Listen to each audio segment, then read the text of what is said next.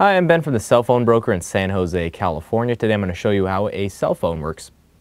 There are three different types of cell phone networks. The first one is going to be GSM, and what that is there's two types of networks in the United States that use that network, and that would be AT&T and T-Mobile. Those are the networks that take those small SIM cards that go into the back of phones.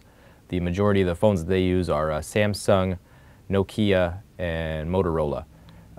Outside of that, there's another network. It's called Cdma. Cdma would be service providers like Sprint, Verizon, and Metro PCS. There's no SIM card installed in the phone, and the network is a little bit older. There's usually not a way of telling what kind of phone works for that kind of network without looking at the actual phone and seeing what brand is on there. If you see Verizon, then you know that that phone is from a Cdma network. If you see AT&T, you know that phone is from a GSM network. And outside of that, all of the operations of the phone are basically going to be the same. It's just the internal mechanisms inside of the phone, the motherboard, the circuit boards inside of the phone that decide whether or not it's a Cdma or GSM phone. So when you have your cell phone in your hand, basically you make a call from your phone. That transmission gets sent to a tower owned by the carrier that you're calling from on your cell phone. So this particular phone is from Boost Mobile. So if I make a call from this phone, it's going to go to the Boost Mobile tower.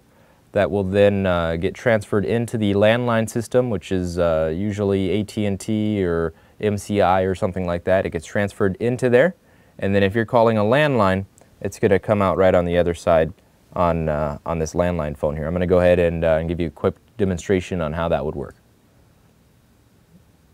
So once you have the number dialed in on your phone, you just hit the send key. It'll say it's calling that number. The other step would be calling a cell phone. If you're not calling a landline, you're going to call another cell phone, whether it's on the same wireless provider or another wireless provider. The steps on how that signal gets sent to that other cell phone are pretty straightforward. From your cell phone, it's going to go to the tower that your service provider owns. It's then going to go into the landline system, and it's going to come out on the tower of the other service provider if it's not the same service provider. So I'm going to make a call right here from this phone. Now this phone is from Boost Mobile. The phone that I'm dialing on is a Boost Mobile phone. And the phone that I'm dialing to is an AT&T phone. Notice a small delay in that phone call getting here, and the reason for that is that it has to go through a couple of different towers and a couple of different networks before it ends up on this AT&T phone. So I'm going to hit the send key.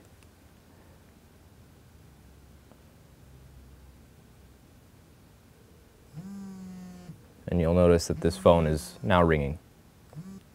I'm Ben from the Cellphone Broker. That's how cell phones work. Thanks for watching.